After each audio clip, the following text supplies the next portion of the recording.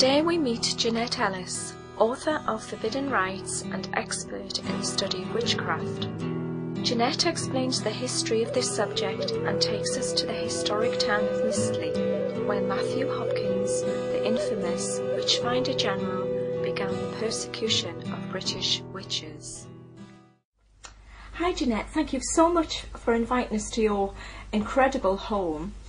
Now, we've come today to talk about the history of witchcraft. Now, that's a subject that you've studied for many, many years, and you're an expert in the field on it. But we'd love to really go right back into the past and the history of witchcraft and where it started and really where it is today. So if you can tell us the origins of witchcraft and how it all began. Witchcraft itself is sort of lost in the mists of time. Nobody can really put a finger on where it started. There are those that believe that it started early in 1900s. There are those that think that it's the remnants of the Druid religion. Mm-hmm. So it's very difficult to actually quantify it. And there, of course, there's been persecution of, when I say witches, it's a term that they label people who use magic for bad purposes, which is not, of course, what it means today. It's just those who use magic to heal. But certainly, even back in Roman times, those who used curses were persecuted, and to some extent there's reasons behind that. It's like committing a murder to use to the excess of magic. So there were reasons for that, but when we come into 1480 onwards to 1700, which is when it really kicked off in Europe, and most people think of as the times of persecution for witches. Times, yeah. Not so much the burning times, certainly not in England. Oh, okay. That's a myth. Oh, right. Witches were hung in England. Right. But across Europe, unfortunately, yes, they were burnt. It sort of started in Holland and round and the areas. The worst was in South Germany, Southwest Germany. And France, and of course fueled by the Inquisition.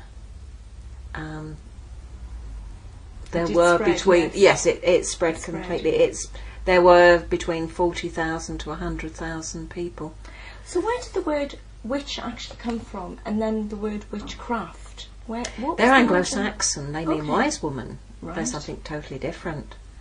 But when I say that the witchcraft was persecuted in ancient Rome, that's where people have used that word to describe people who use bad magic or dark magic, black magic if you choose to use the term.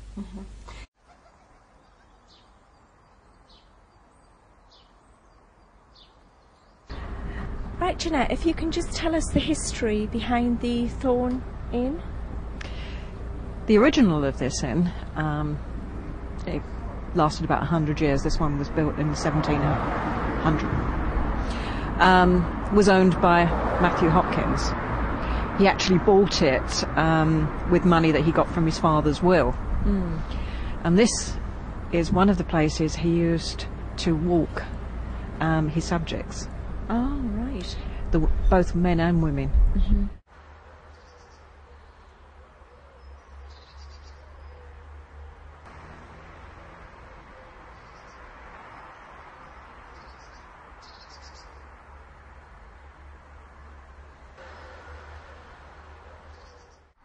If you can just tell us how Matthew Hopkins himself came to his end. Yes. He was operating as Witchfinder General for about 3 years. During that time he killed 240 men and women. Okay. But he, after 3 years, died an early death at 27 with TB, or consumption as they would have called it. There's documented proof that he died on the 12th of August 1647 of TB. So we do know that where he ended his days, and at quite an early age. Yes, it sounds like his karma came back Yeah, to take him. it does indeed.